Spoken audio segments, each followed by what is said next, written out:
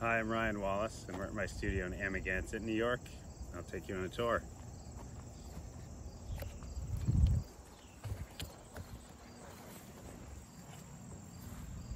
So I've been working here for 6 years, and I'm really lucky that the people who live next door are a very supportive, lovely family who are collectors and have let me work here, and other artists work here, and people host art shows.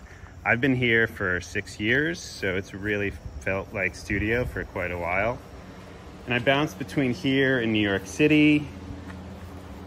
Right now I'm working on, well, I finished the end of work for a show at Romer Young Gallery in San Francisco, and now I'm working on a show for Susan Inglett Gallery in New York City. And we'll walk in, here's my paints and glues and tapes and other supplies. This is an area I built to do some exercising. I moved my workout stuff here since gym's closed due to COVID. This room is mostly like the dirty room, I guess you'd call it, but I do start all of my paintings in here. I work on the floor generally to get started. I'll start with, this body work started in about 2016 based on observations of light reflections from a floor installation that I had been repeatedly installing.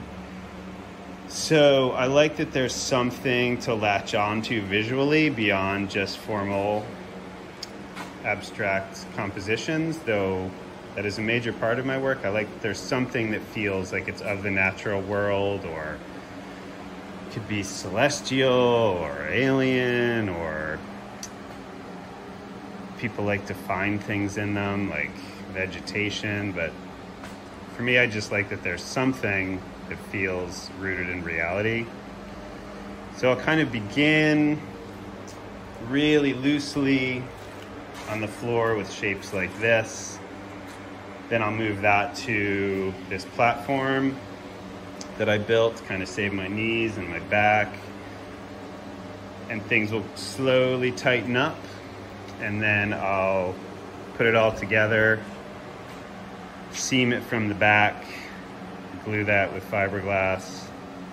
Then when they get to this stage, I'll stretch them, and then sometimes they're done, sometimes they're not. I'll show you in the next room where they get to. This photo actually I took probably 15 years ago. It's out of an airplane, it's Siberia, and this palette has kind of been influential in this body for these two shows. It's kind of beautiful, but also really intimidating. This was from a trip to British Columbia with artist Joseph Hart and Chris Duncan, my wife at the time. This was this diving board off a cliff into the ocean.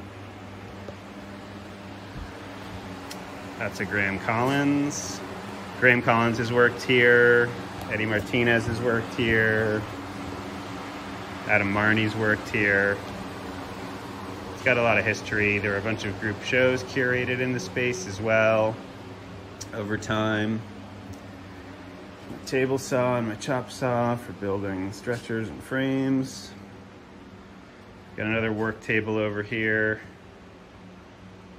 I'm getting ready to move back into the city, to my studio there, so I'm like slowly organizing what I need to bring. There's a bunch of cats that live upstairs that came down, spilled some paint, and made some track marks for me.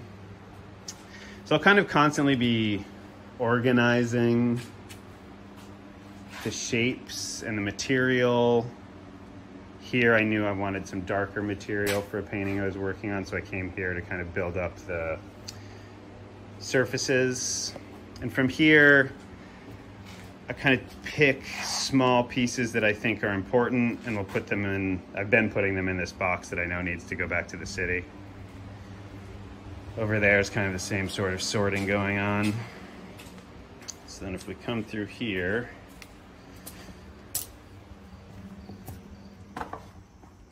this is another clean room, or this is a clean room. So these are some paintings that have been stretched and now feel like they could be finished, but I will wait. I'll probably make 4 more this size and kind of look at all of them with the larger works and everything together, and then make final decisions on what might need to happen. There's a sculpture that I made in here with a really small sampling of floor, like where those reflections came from that kind of inspired this whole body of work. But this is more of a dirty room that usually has stuff all over the floor that I'll kind of get me going, and then I'll move it from room to room to kind of move the process along. It's another painting that's probably close to finished.